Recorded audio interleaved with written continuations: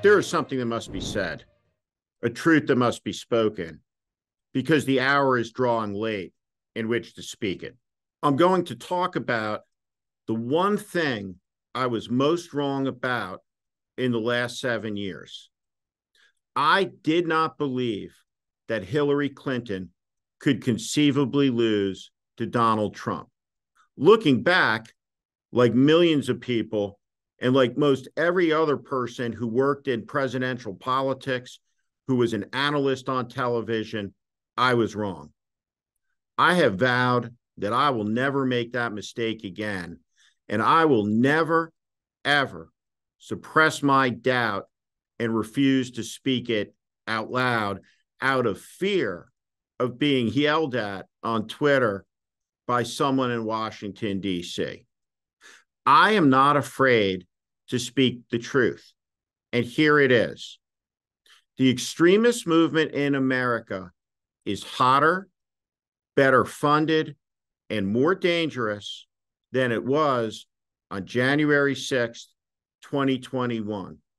Donald Trump is deranged. He is facing 92 felony counts. He is the greatest threat to American liberty and freedom since the Confederate States of America. Yet, he is winning the presidential election. And there is no time left to not talk about this. He is beating President Biden badly. We live in a two-party country. It's a two-team sports league.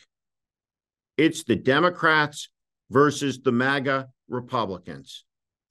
And I have a question for all of the geniuses in Washington, D.C., sitting around the table at the Democratic National Committee. How can it be that President Biden is losing to Donald Trump? Let's put the issue on the table. President Biden has clearly demonstrated a capacity to govern while simultaneously demonstrating an absolute incapacity to deal with the deluge of lies, bombast, and insanity directed at his way. The Biden political team has failed utterly in the most important mission of the Biden presidency, which was to put out the fire of MAGA extremism and return a sense of normalcy to the country. The president has many accomplishments. Some of them are utterly historic.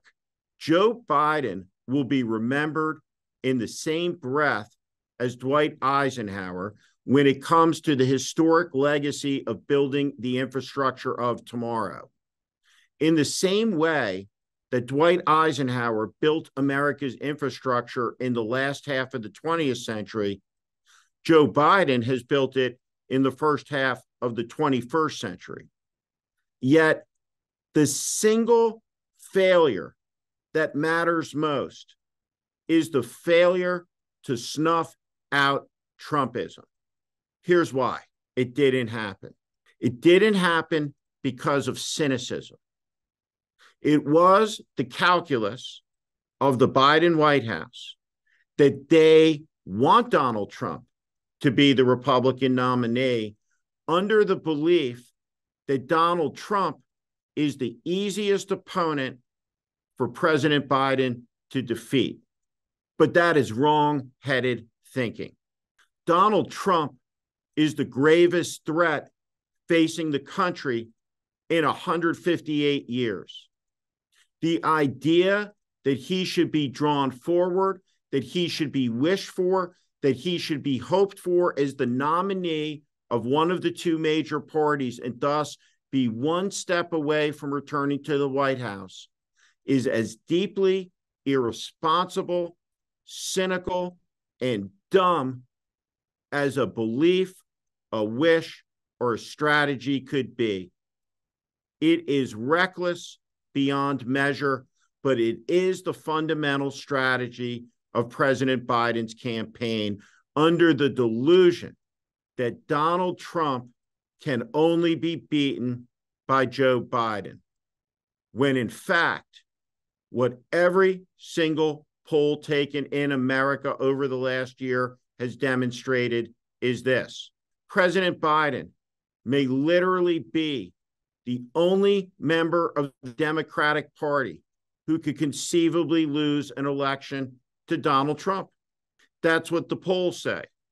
They say the American people don't want the 82-year-old president to run for re-election and to serve until just shy of his 87th birthday, well into the third decade of the 21st century, given that he was first elected in 1972 when I was 2 years old. There's nothing wrong with this view.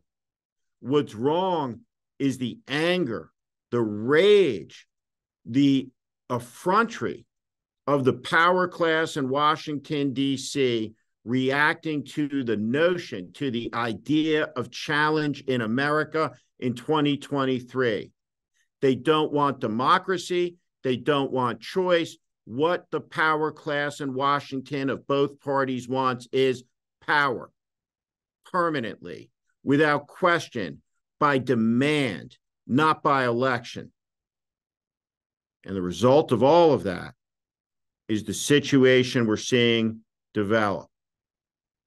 Our commitment as a people in the country to freedom, to dissent, to tolerance, to the defense of the American Constitution is rapidly declining. And the result will be catastrophe for us, for our children, for our country, and for our future.